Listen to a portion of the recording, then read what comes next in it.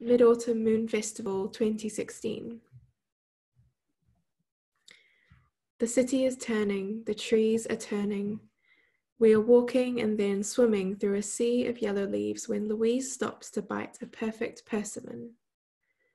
Her front teeth pierce the skin and she is laughing. I remember my mum cutting persimmons in the sun one afternoon, soft orange bits stuck to her palm. We look up the Chinese name for persimmon on my phone, 柿子. We taste the word, we cut it open, wondering at how it sounds so like the word for lion, 柿子, lion fruit, like a tiny roaring sun, shiny lion fruit. At dusk, we sit outside, cutting mooncakes into quarters with a plastic knife, peering at their insides, candied peanut or purple yam, matcha or red bean. The moon looks like a single scoop of red bean ice cream, but really it's a girl who ate her beloved, then swallowed the sun he gave her as a gift. Oh, there's always so much to be lovesick for when seasons change. Green bird cages and plastic moon goddesses and pink undies hanging up to dry above the street, and boys who only text at night. We lick the sugar off our wrists, and it's been so long, so long.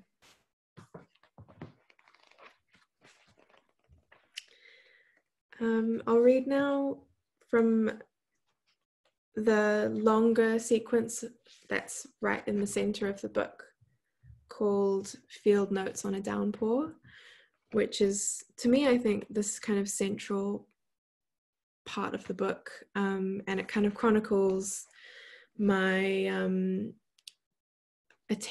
repeated attempts to memorize Chinese characters, basically, at a time when I was very homesick and full of longing. And I think longing, Jenny, you said, is the theme for today. So, and basically all my poems end up being about longing, so it's not hard.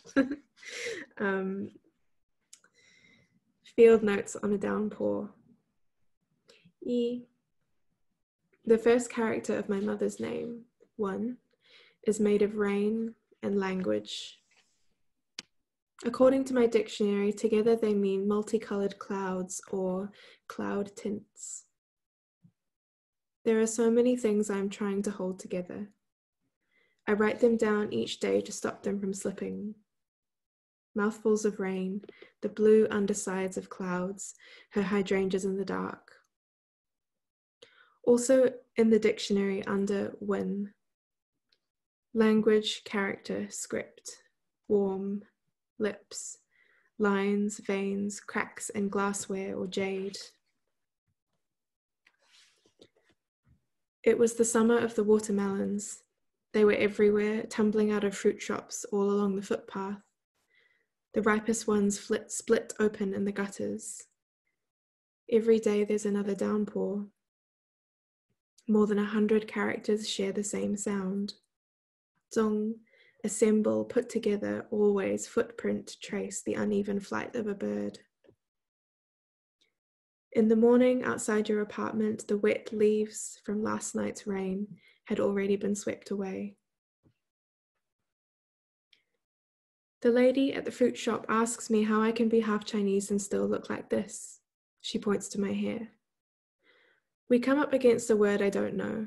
She draws the character in the air with one finger and it hangs there between us. Juan, curl, to have tender feeling for, to abandon, a net for catching birds.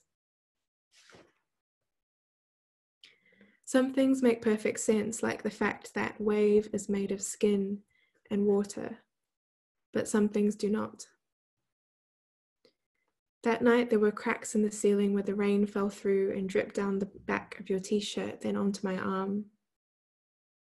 Last week, 200 white tundra swans were found dead beside a lake in Inner Mongolia. 2 days ago, I smashed a glass jar of honey on the floor. The glass broke, but the honey held its shards together, collapsing softly.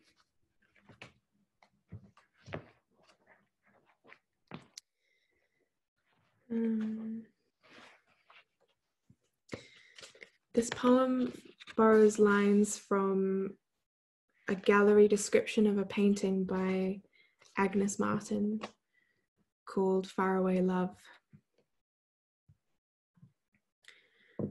Faraway Love is a 5-foot square overpainted in light blue, wavering. Faraway Love is made of layers of white.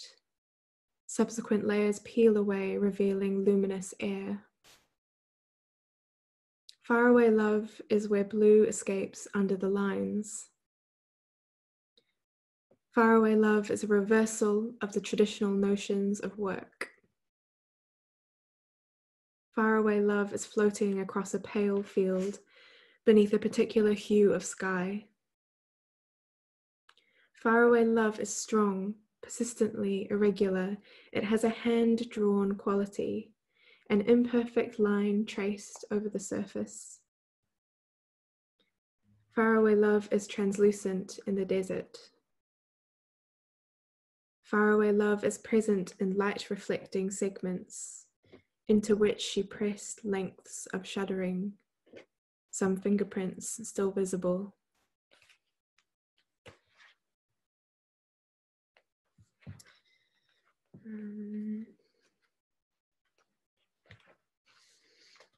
Okay. This poem is one that I wrote after watching a movie, so the title shares the name of the movie, The Great Wall, directed by Zhang Yimou. The Great Wall, 2016.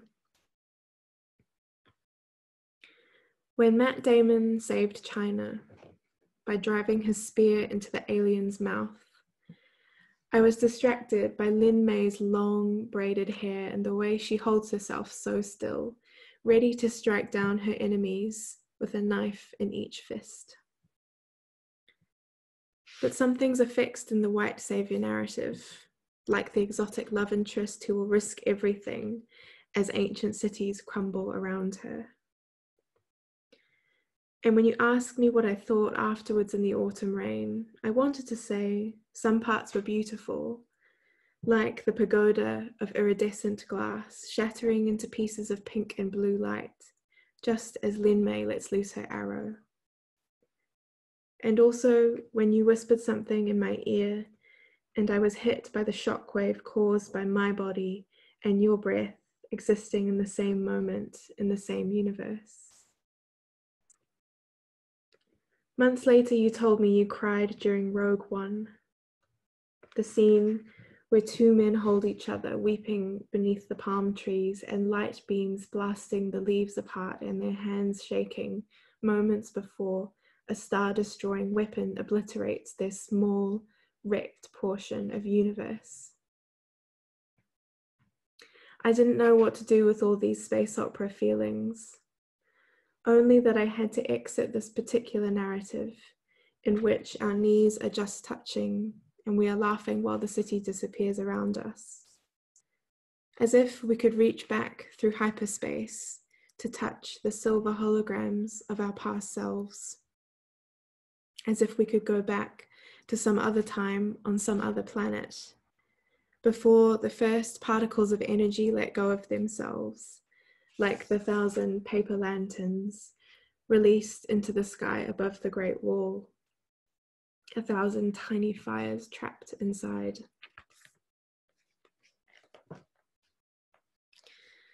I think I will just read one more, which is my one and only sonnet, which I will.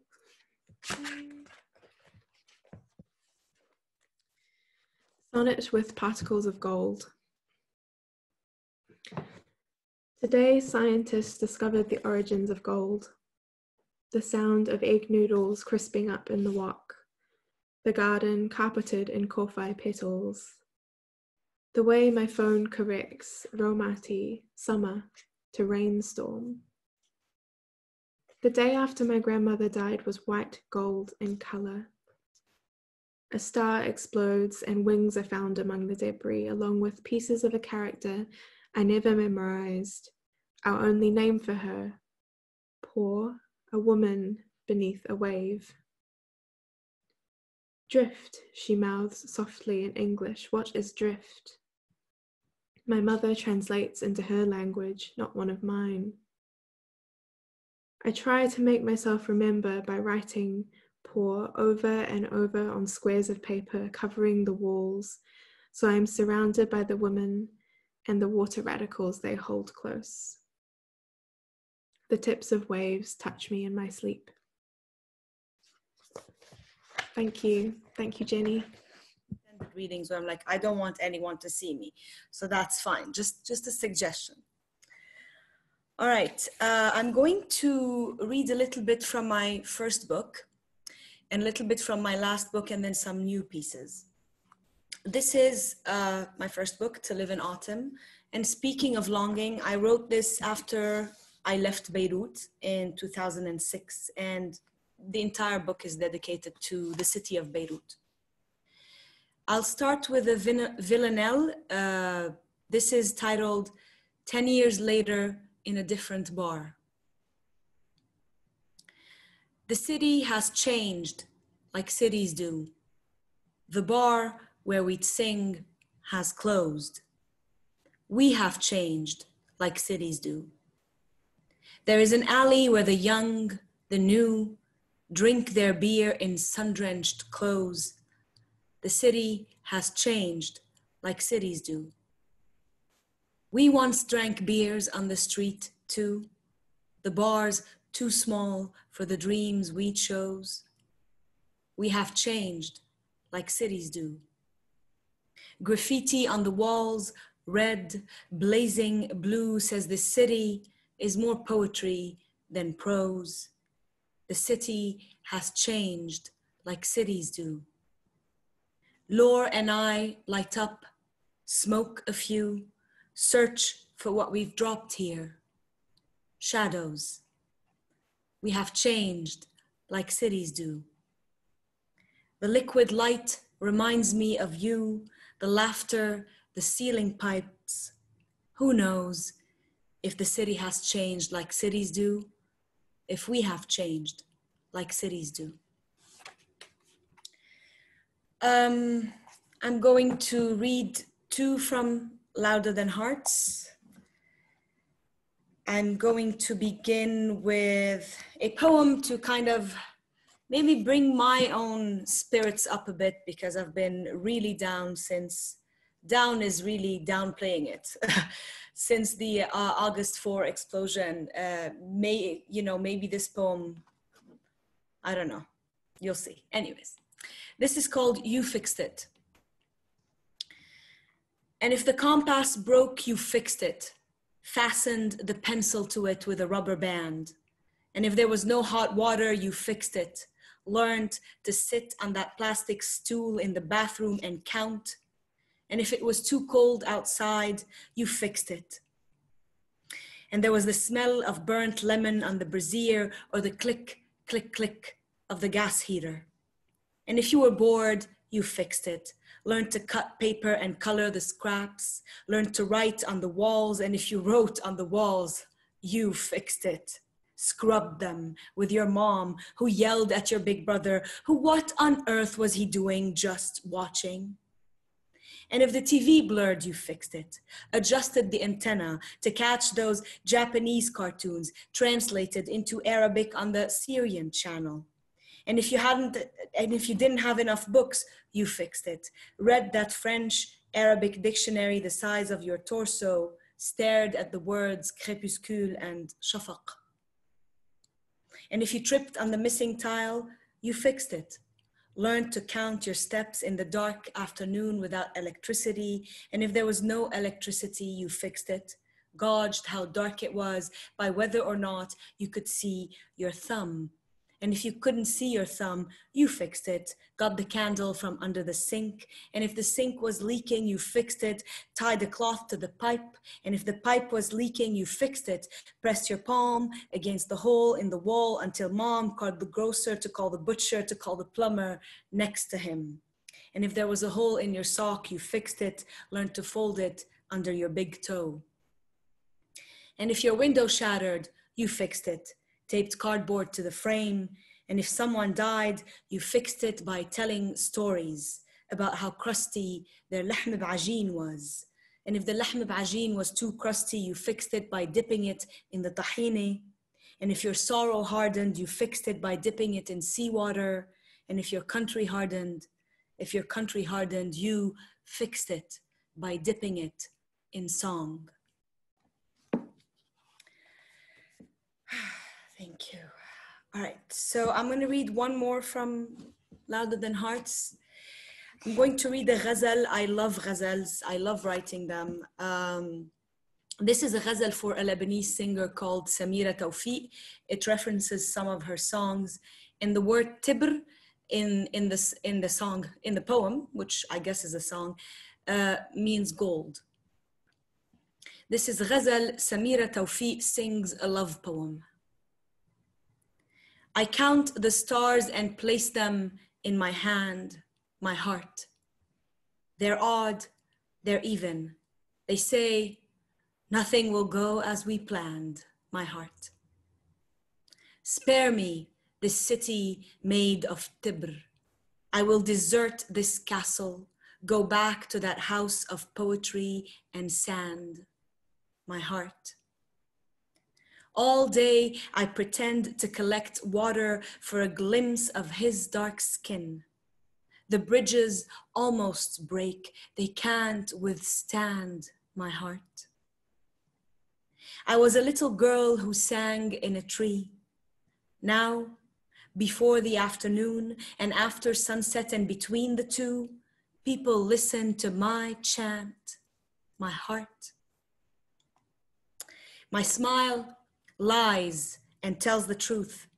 The audience loves my glitter, my kuhl, my shoulder pads, the mole on my left cheek, my wink, and my heart. The young artists sing my songs, that's fine, but they should ask first. After all, I've never been afraid of love, never banned my heart. My stage name, Tawfiq, means success, but I don't want to sing anymore.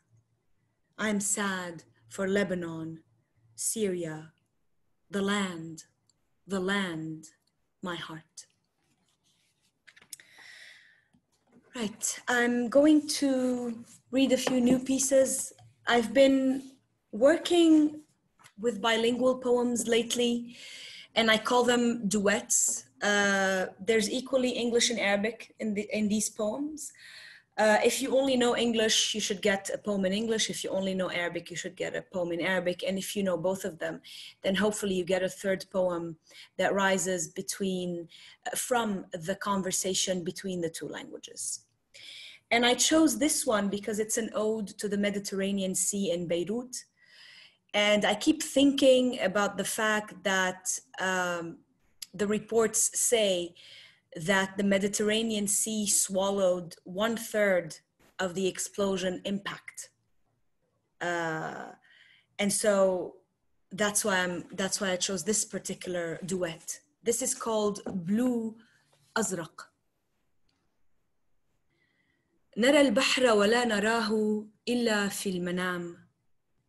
A patch, a glimpse among the antennas أو من بين الشرطان على الأسطح. How to brave this blue.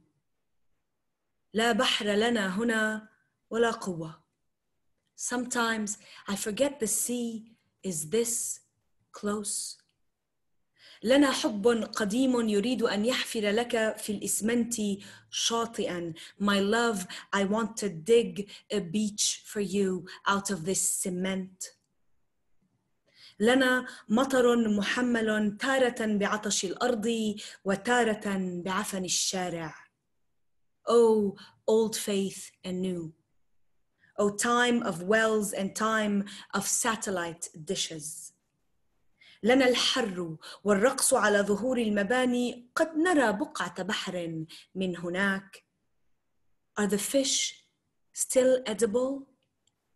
Our nets are full of plastic and trash. لنا كأس تجري فينا كنبع صغير ننسج فيه سماء وغروبا ونجوما وتراتيلا. My parents threw me in the sea when I was 2 and I floated. They called me little fish. My parents trusted the sea more.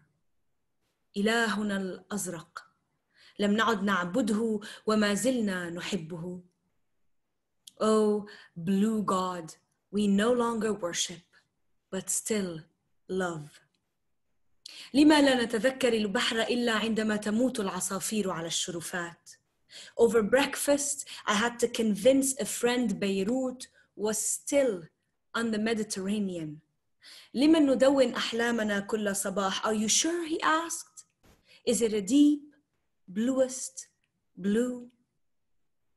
ما أجمل الموت بلا ضرائح. Yes, I said. No, I said. ارفعني على كتفيك قبل أن نحرق المدينة. Lift me on your shoulders. Roll in the tires. Light them up. Oh, city, we no longer love, but still worship. لقد أقسمنا أن نقلع عن عبادة هذه المدينة. Right.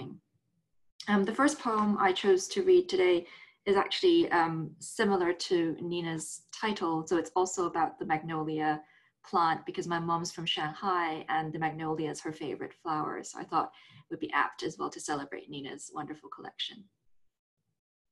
Magnolias. Picture a girl and a dinner table. The girl will wait till she is told that she can sit at the last seat available, after the men and the boys, after the elderly. She does not think it wrong, this box step of worries she has learnt since she was old enough to kneel beneath her mother's shadow whenever she lost her cool. When the girl was 8, she wanted to be a boy. A storm of dresses fell from her mother's lips. The sky was the color of whitened knuckles.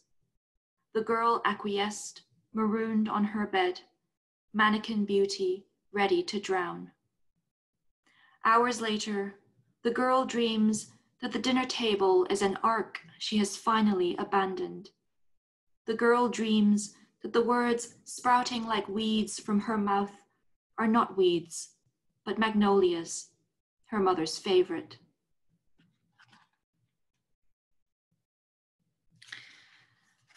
The second poem is also in many ways about my home city, Hong Kong. And like Zeina, I just love that line, all cities are fictional and therefore they live in us. And Hong Kong is a city that lives in me, you know, even though I've been away for a decade now. A wild patience has taken me this far. I am writing in the voice of my most hopeful self. Amnesia was my daily bread. Thank God for fan fiction, for it gets better, for poets audacious enough to mention the body. Do you know what camouflage looks like on a day-to-day basis? Checking the coast is clear before opening a single tab and multiple decoys on a screen. Surreptitiously reading Shakespeare, the scene where Cesario woos Olivia. Watching my parents' faces for a sign to hold a tidal wave back. A daily prayer for the strength to confess nothing at all times. One day, it becomes a choice to walk out of this life or to begin living mine. I left half of my language behind to escape my impeccable persona. How I wanted to perform a heroic act to gain acceptance into the kingdom of ordinary people. To love a city and to not have it love you back is its own form of torture. When I met a beautiful stranger for the first time, I was deeply afraid of her tenderness. An appointment with a therapist led to a second date. I was given permission, needed permission. She held my hand till I began to comprehend the territory of skin, its frantic heart and silent ponds. Most nights, I dream of my mother's face, by turns harsh and tender. In a nightmare, I shouted at her, "Neither you nor I are the enemy." What do mothers ask their own daughters, everywhere in the world? Is there a question? Ask me something.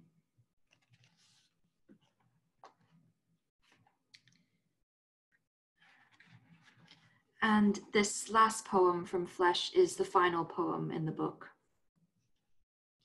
What my mother, a poet, might say. Be a river, she might say. Be the water that flows over and under and along, so you will never hurt from sharp things.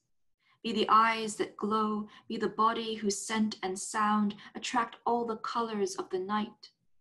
Be the rainbow that leaps into that cleansed dome of sky after storms erupt from the breasts of millions. Be the tree that praises even when the cacophony of tractors drown out its hymns. Be the roots that seep through stone. Be the echo of your blood, song of your bones.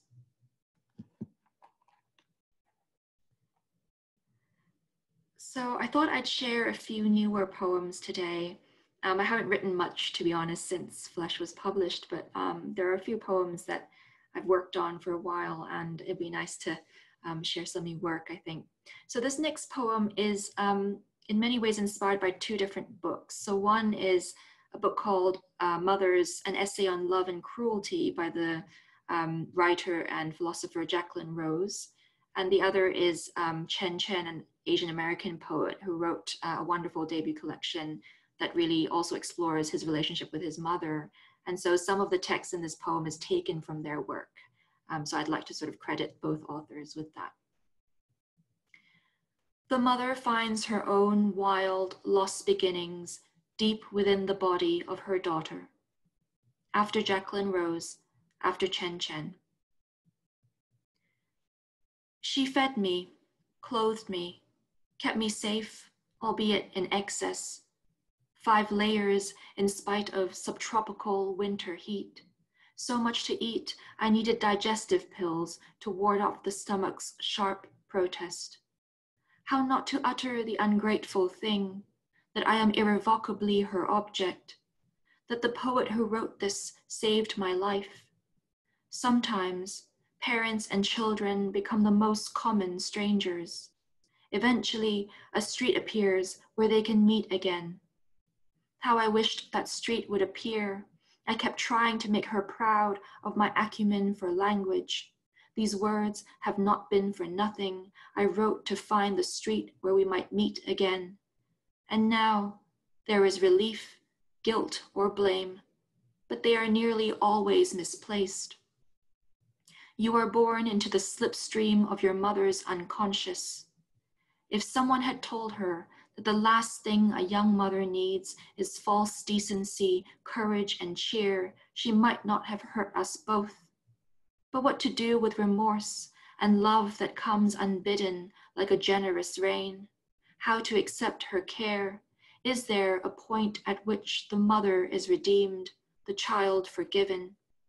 Can the origin story be retold, transfigured into the version where the garden is always paradise, and no one need ever fall out of grace?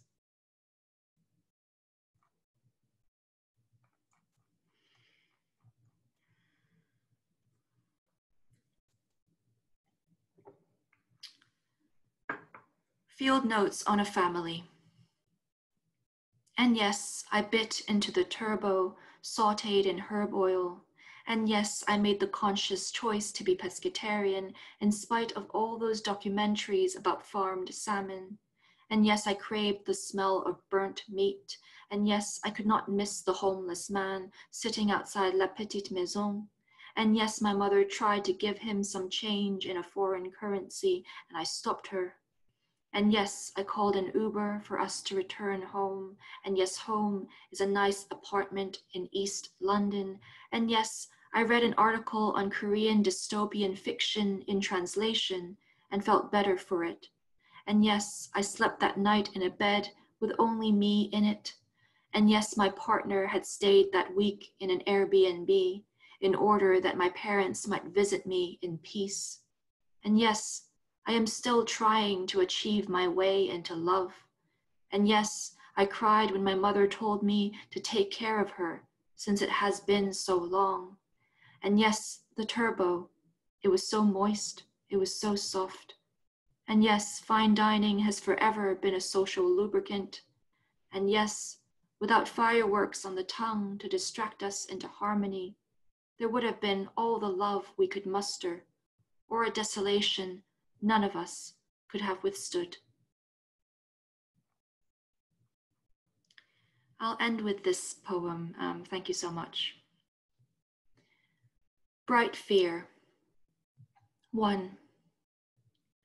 During these lengthening days of sunlight and bright fear, there is too much language and too little time. I am afraid. I am left to search for desire indoors, my hands steeped always too long in soap, then the wetness and the drying, to allow once more for soiling, another faint gesture at the enmeshed world, to keep it at bay while keeping it in mind, so I never lose sight of its riven beauty. Today I saw trees and witnessed bodies moving beneath their shade. 2. Before the streets emptied, I would long to dwell in quiet spaces, dreaded long trips underground. Too much of the world kept me on beta blockers as a child. Now I seek solace in walls and try not to allow the headlines to dictate my days. Bright fear comes to those blessed to live in a country goaded by nostalgia. I display my staff badge like a shield.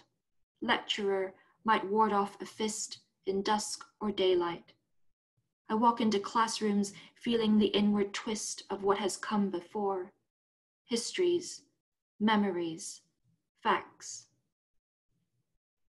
3. To consider grief a resting place is to understand how it can suddenly surge through the body like a bout of bright fear, how it can seat us firmly on the sofa and leave us there for hours, till our lovers rouse us to eat, to partake in the daily rituals of an ordinary life. Today, I cried again over a bowl of porridge, the runny yolk of an egg cooling to a crust. All grief at its heart is ordinary. The salt on my mother's lips as she cries about wanting me home. The way a tear comes on, like a poem. Thank you.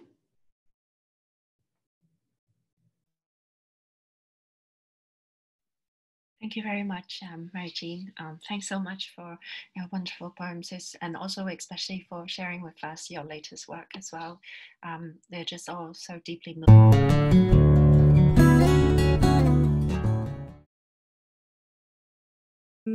So I just wanted to ask both of you, at the moment, how are you finding creativity in writing? And is it helping you? Is it not helping? Are you finding, maybe every day is different? Maybe at the moment you're not able to write? I'm just curious. Zeina, do you want to go first? Yeah, you can go first. Yeah. Go ahead. Oh, we're too polite. Thanks, Nina.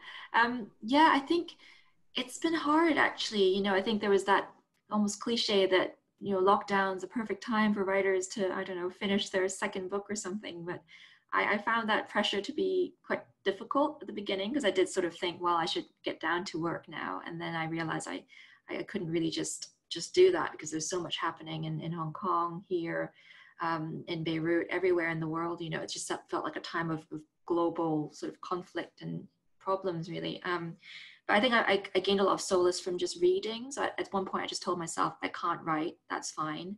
Just put your work aside. And I just started reading novels and, watching films and just dipping into art that maybe my partner has also taken up watercolors. And so I really enjoy just watching her make art, visual art. And that was really comforting.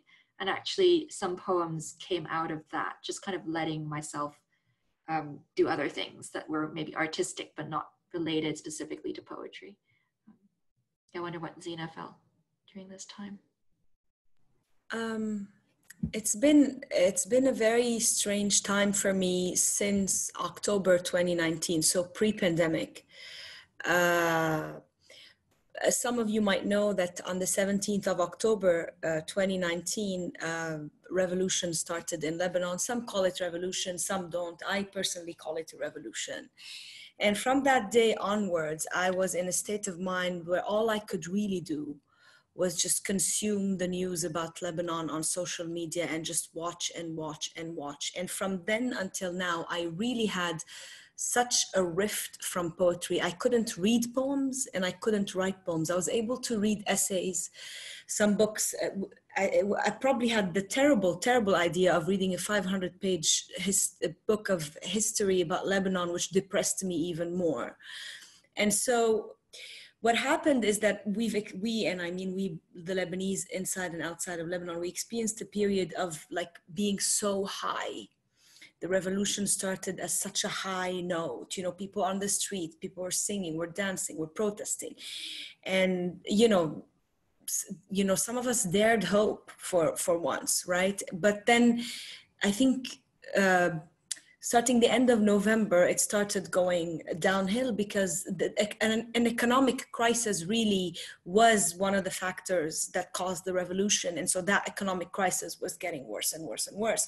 Our lira, which is pegged to the dollar, was devalued by 80%. We lost our money in the bank. It no longer has any value, and so on and so forth. And so that by April, which was when we were really into lockdown, I was more worried about what was now being called the hunger revolution in Lebanon than the actual lockdown, if that makes sense. I mean, I was still, of course, worried about this. What the fuck is this virus, right? But my mind was there. And you see the bits that I read today. This is what I've been capable of writing. I don't know where that's going. And that started since October 17th, and it's on and off, on and off, on and off. And some of them are really like essays, like very rational essays that has nothing to do with poetry. And some of them are more poetic. That's how I've just been following this, whatever my mind's telling me, if it tells me anything. But yeah, I think when the lockdown started, I was a bit relieved because then I thought, okay, well then, everyone has nowhere to go, so I can just stay home and be glued to that TV, right? But then, of course, I miss people, I miss touching surfaces, I miss hugging people, I miss dancing with my friends, I miss reading poetry, you know, face-to-face with people.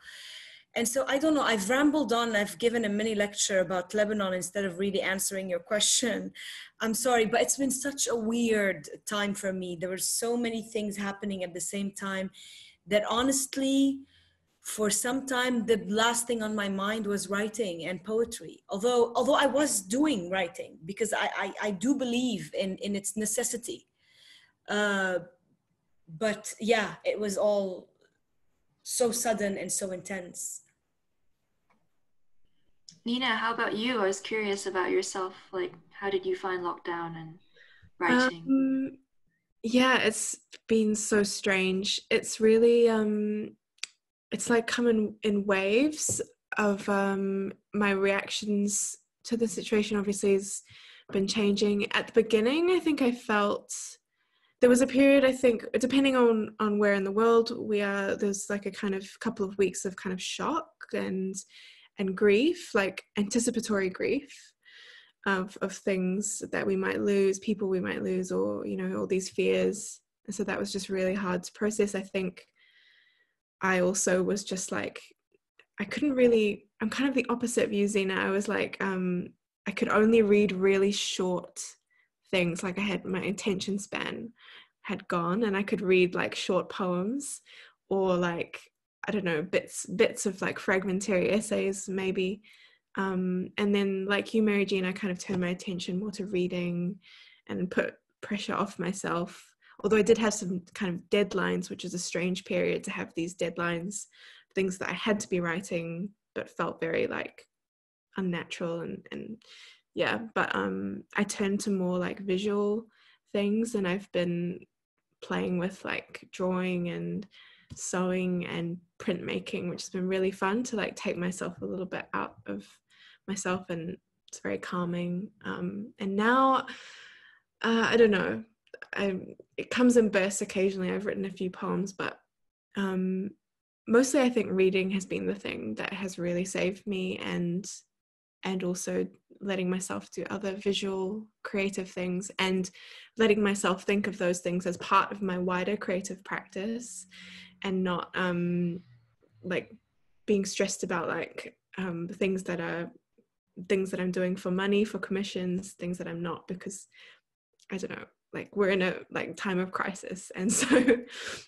I don't know, maybe most important is just keeping our engagement with art in some way, and engaging with each other.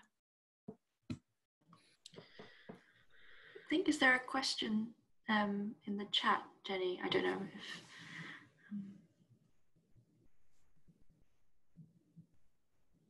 Oh, Jenny, I think you're muted. Yeah. Sorry. Sorry. Choice of the topic, longing, because I think for me, Flèche is a book of longing. It was like longing to be accepted, you know, longing for home, longing for, you know, peace within oneself, you know, with one's identities. So I think, you know, I have that line where I am writing in the voice of my most hopeful self. And I think kind of, yeah, to be able to long for something, you kind of have to sort of deep down believe that one day it might happen, you know, it might come true. So with queer acceptance, for example, like I deep down hope that one day, you know, reconciliation might be possible, and that you know, my partner might become part of the family, and all these things that 6 years ago seemed completely unfathomable, but now has become a reality. And I think that there's this almost, I think, you know, these poems are kernels of hope that you just bury in the ground, and you hope one day they'll become, you know, something that will grow and flourish. So that was what how I saw longing and hope in my work. How about Nina? I think Mary Jean summed it up beautifully, and thank you, Lisa. I love the idea of tying longing to hope in that way, which I hadn't, I think, myself put to words before, but I think it's definitely true, because a lot of my longing, like Flèche, I think Magnolia is also a book of longing, and it's often particular longing for home or homes. And so I would hope that hope, it's a little odd to think of hope as a thing that I could kind of feel right now, but but yeah, I really love that. And because I'm often writing about, I don't know, my parents' garden, which I miss, or the sea, which I miss, and you know, I think it's tied to hope and love. Zeina? I mean, I think you both of you tied it in really well. But what I would add is the element of, I guess, difficulty, because often we think of hope as this kind of floaty, I don't know, like as this positive thing, right? Hope. For me, hope is very difficult. Not that it doesn't exist, but if it has to exist, then it's very difficult. And maybe they're interwoven in that difficulty, the difficulty of being away from your home and being away from your language, the difficulty of returning, but also the difficulty of hope in itself. It's very difficult to be hopeful at the moment. And yet, I don't think we, I think, or my mind operates. And I think for me, there has always been a variety. I grew up around a variety of languages. So yes, Arabic is my mother language, but then I went to a French school. So there was always French and Arabic. And then when I was 12, we started learning English as well. And then I went and did a BA and an MA in English literature. So I always was at the intersection of three languages. And so I think I'm most comfortable in between those languages. Do you know? Like I'm not perfect in Arabic. I'm not perfect in English. I remember the first year when I was a first-year university student. Like I had a very high average, but I once raised my hand in class and said, "What does plot mean?" Because I knew it in French. Now I no longer know it in French because I knew it in French and I didn't know what plot means. And the teacher, I remember the teacher was like, "Really?" So I've always existed, you know, at these kind of weird intersections between languages. And I think my poetry simply reflects that because that's how my mind operates, if that makes sense.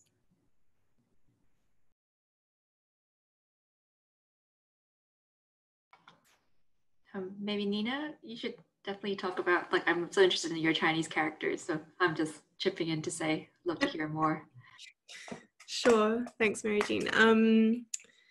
Yes, I think longing and language is really, they're tied together in my writing because I love what you said, Zeina, writing in the space in between. I think I do that too, but it is with a kind of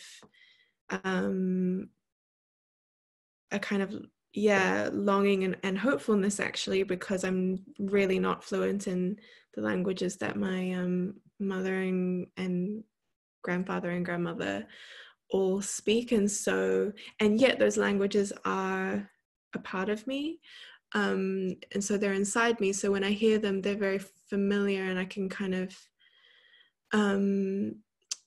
sometimes there's like a emotional, or is it maybe a physical comprehension that occurs that is not to do with understanding the kind of actual words that are being said, and so I think that's often what I'm trying to get at in my poems. And because most of this book was written at a time when I was a language student, and which was a few years ago now, so that was kind of the height of my fluency, which was kind of near fluent, and now it's gone, it's, you know, disappeared again, because that's what happens. But at that time I was like desperately trying to memorize as much as I can, because with writing Chinese characters it's about memorization and muscle memory. So I was really interested in that idea of the characters becoming embedded in my body, and how I could try to keep them there and not forget them. Of course I've forgotten most of them now, but in other ways they are still there. So yeah, I think language in the body is something I'll always be writing about.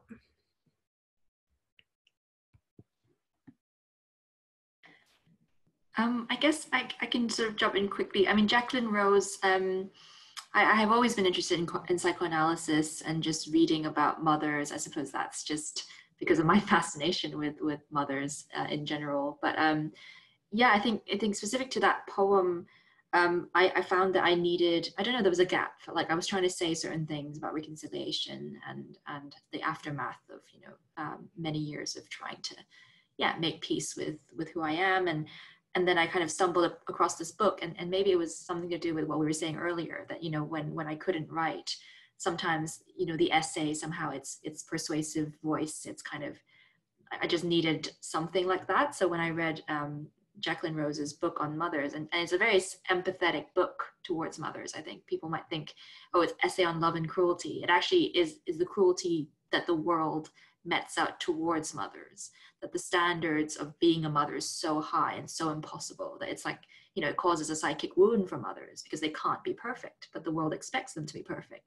And then what happens to their children, because they obviously have to, you know, release some of that pressure somewhere. So I found it a very empathetic view towards mothers and you know, their flaws perhaps. And so some of the words from Jacqueline Rose just seeped into my poem. I felt that it helped me say certain things. And then that line of, you know, sometimes parents and children become the most common of strangers, but then a street appears where they might meet again. That is a line from Chen Chen's poem. And I've always just loved that, you know, and then I just thought, yes, that's exactly what I've been trying to do, is to kind of, you know, build towards that meeting, that sort of reunion, if you will. And so, yeah, just without these two people, I wouldn't have written that poem. And I think that's quite amazing sometimes, that people's words can help you say what you want to say. Yeah, so that's my relationship to that.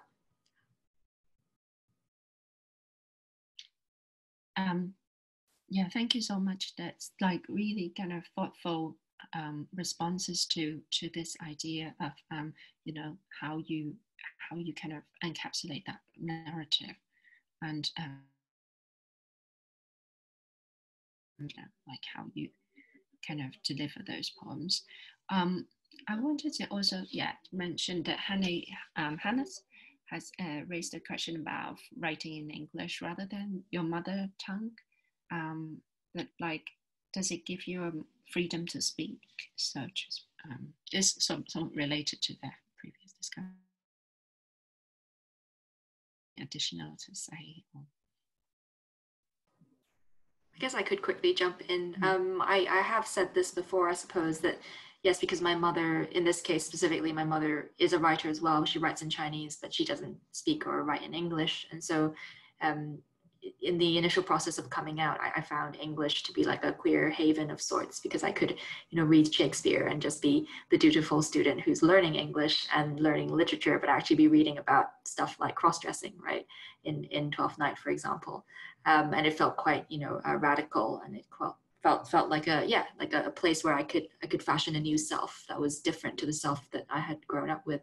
But I think increasingly, I almost think that answer is a bit too simplistic, because you know, English also poses its issues. Like I realize increasingly that there are ways of thinking about the self and other and society that, you know, maybe English is more attuned to, but also the idea of being a collective, you know, the idea of care for others. I think, especially in the wake of the pandemic, like I'm realizing there are ways of being and thinking in my mother tongue that are also really radical and really important.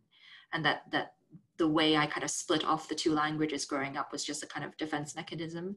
So actually, you know, I found freedom there in English initially, but increasingly I want to kind of push myself to question those assumptions a bit further, and to actually think maybe in Chinese, there's also a lot of freedom to be found. I just need to look for it. So yeah, thanks for that, Hannah, and nice to see you again.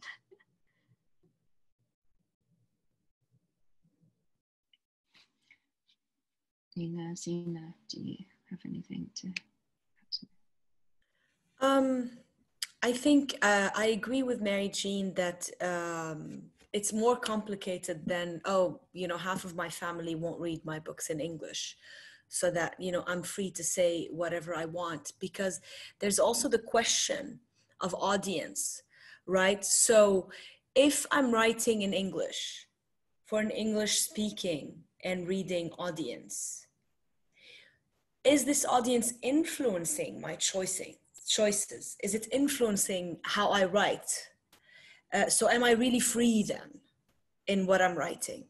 Do you know? So it's not as, I completely agree with you, it's not as simple as that. And I feel that maybe it would have been more difficult to say certain things in Arabic than in English, but I think for me, I would have reached that stage anyways, because that's just how I am. In the end, I just say, oh, whatever, I'm just gonna say what I have to say.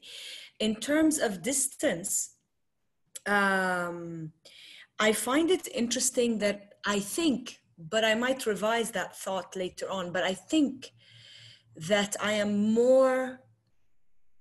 kinder to where I'm from when I write about it in English than when I'm writing about it in Arabic. Because when I'm writing about it in Arabic, again, the question of audience, right? So I'm writing about that country to people who've lived in it, who know it, so I can be crueler to it, if that makes any sense at all.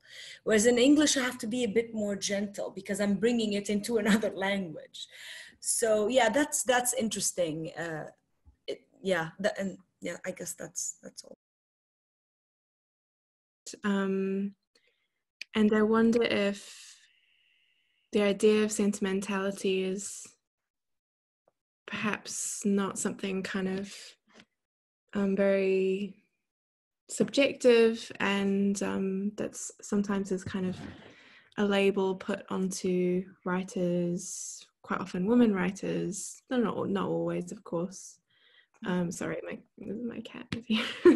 And so I think when I'm writing, I will kind of often just be, in the first instance when I'm kind of drafting, I'll just be trying to write, you know, for myself, and perhaps for, initially you might only have in mind like a friend I might show it to, that kind of thing. And so I would try not to put pressure on myself.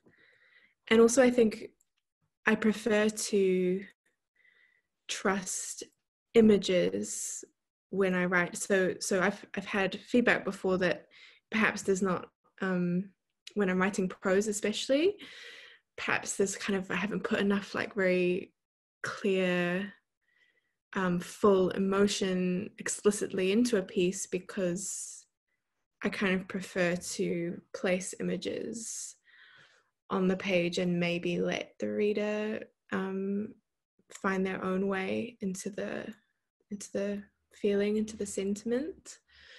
So yeah, that's my answer.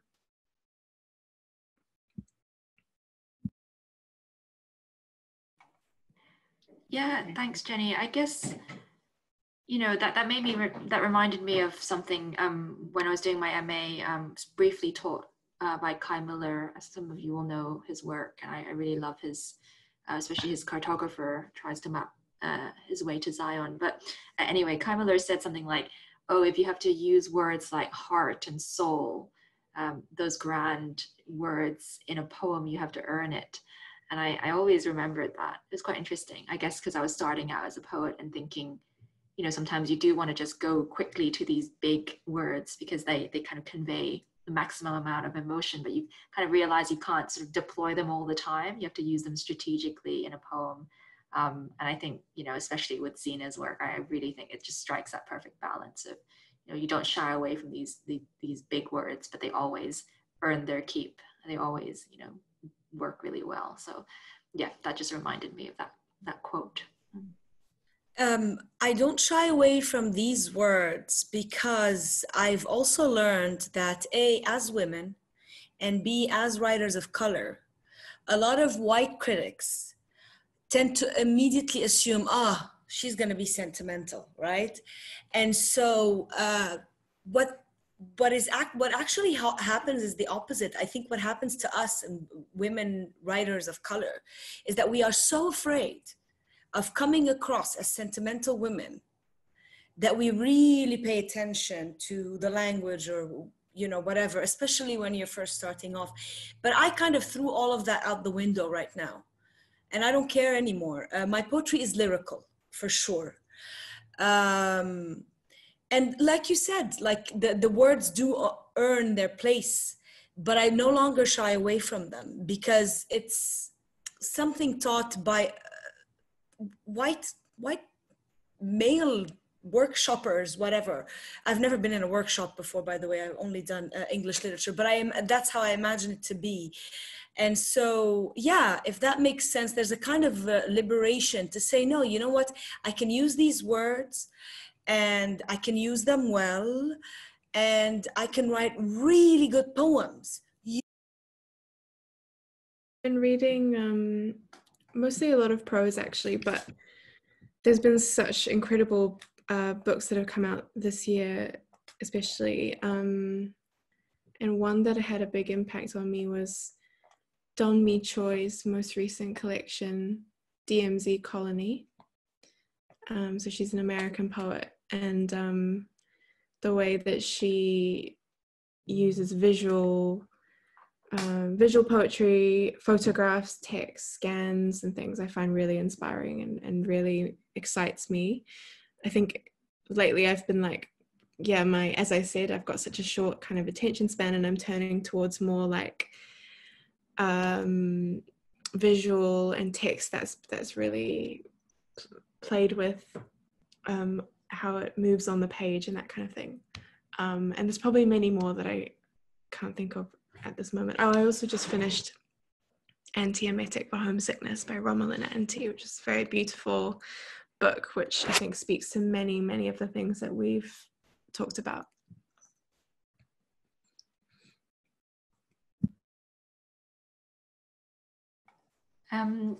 In terms of books, I really love Banu Kapil's How to Wash a Heart. Again, I think many people will have read it. It's a slim volume, but I think it really hits home. It's a very subtle sort of message of, you know, even when you're welcomed into someone's home, like what are the terms of that welcome, and how can you still feel alienated despite, you know, seeming equality in a certain space, in a liberal white space. So I think that's quite a lovely collection. And it's just so beautiful. The images themselves are just wonderful.